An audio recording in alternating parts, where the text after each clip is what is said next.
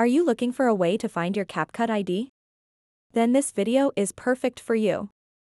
In this video, I'll walk you through the steps necessary to easily and quickly find your CapCut ID. So make sure to watch this video until the very end to understand the tutorial properly. To get started, open up the CapCut app and then tap on the profile icon at the top left corner of the screen.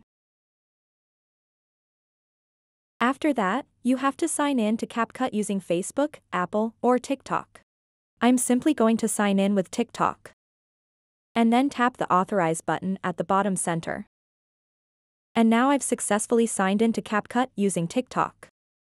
So now, at the top left, you can see your name, and under that, you can see your CapCut ID.